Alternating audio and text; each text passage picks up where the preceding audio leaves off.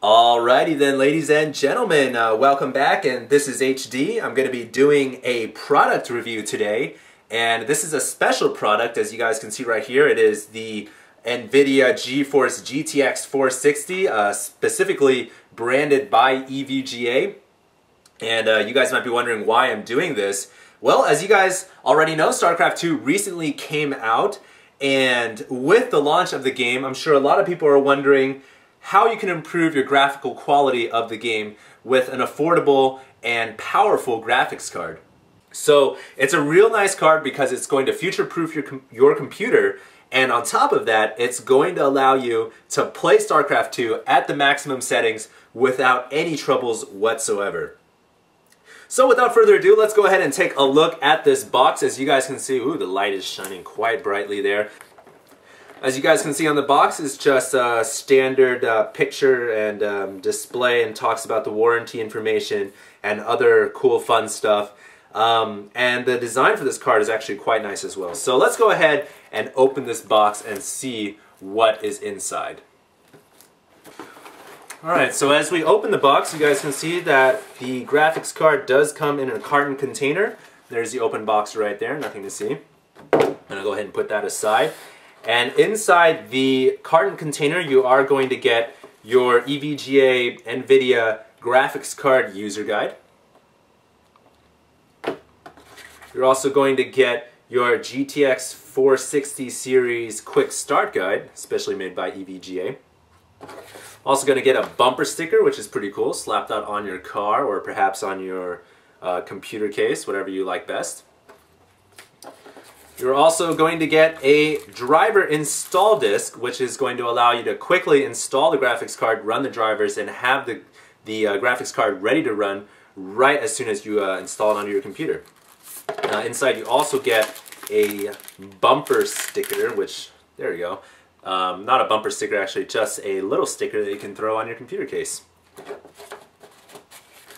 So let's go ahead and take a look at the meat of this product, which is going to be held inside this carton. And if we can figure out how to open this baby, there we go. Let's go ahead and put the graphics card aside for just a moment as we discuss some of the other extra peripherals you do get inside this carton. You get a USB to, I'm not quite sure, that is a USB to something converter. I believe that's HDMI. Could be wrong though. You also get a VGA to DVI converter, so you can obviously run from old school monitor to the new DVI partition. You also get power dongle cables. This is to go from the Molex into the 6-pin PCI Express adapter, so in case your power supply doesn't have enough of the 6-pin adapters, you can just run this off your Molex. Very convenient right there, and you also get a second one as well.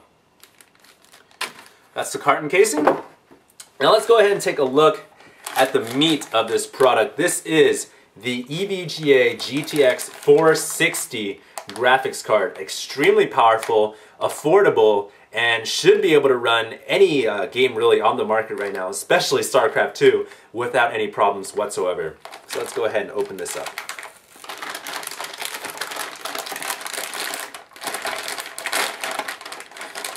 Alright, there you guys see it, the EVGA GTX 460 graphics card.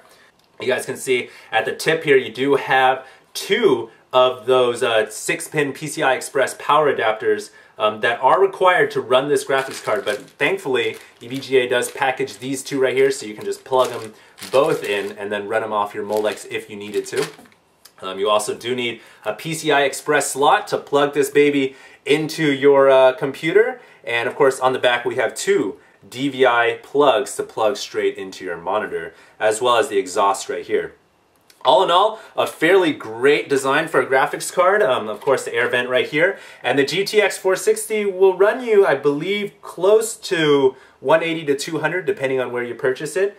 But it's a great graphics card, and stay tuned during this review because we're going to go ahead and take a look at how this graphics card will perform in Starcraft 2. Alright, so there you guys see the NVIDIA EVGA GeForce GTX-460 slapped onto my motherboard there. The test computer we're going to be using today is a Core i7 clocked at 4 GHz with 6 GB of DDR3 memory. Now, this is going to go ahead and show you guys the NVIDIA control panel is using the GTX-460, and of course, we are going to be taking a look at the anti-aliasing, which NVIDIA is the only graphics provider that allows you to turn anti-aliasing on for Starcraft. For this test, we're going to go ahead and leave it off though. Here's the in-game graphics options. You guys can see it is all maxed out at ultra settings, and my monitor is 1920 by 1080. Alright, so let's go ahead and get into the actual game battle footage. You guys can see the GTX 460 holding at around 70 FPS. Very respectable number right there, considering the massive battle going on right now. On top of that, being on the creep, which on ultra settings, the creep is known to put an insanely large strain on most graphics cards. So the GTX 460 is faring quite well in this test battle.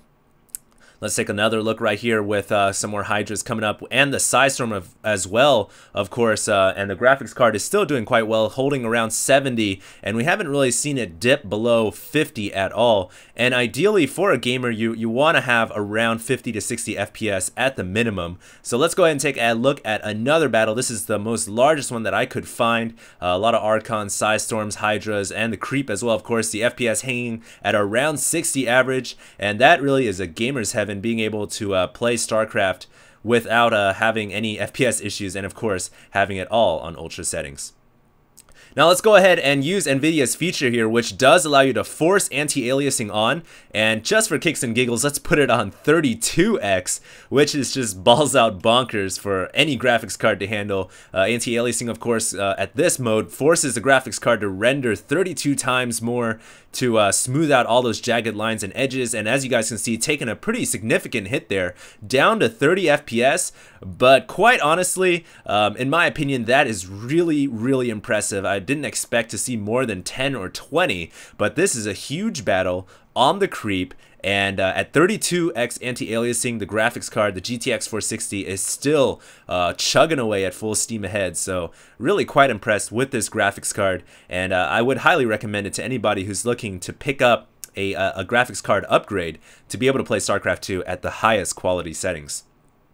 So there you guys go. This is my little review slash test benchmark, I suppose, of the NVIDIA GeForce GTX 460. And yes, this camera was set up to be recording away from the monitor because I couldn't fraps it, otherwise the FPS would have just been like 30 the whole time.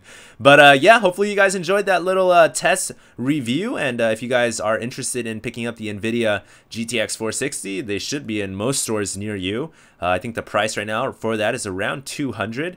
And yeah, not a bad graphics card at all at a very affordable price range.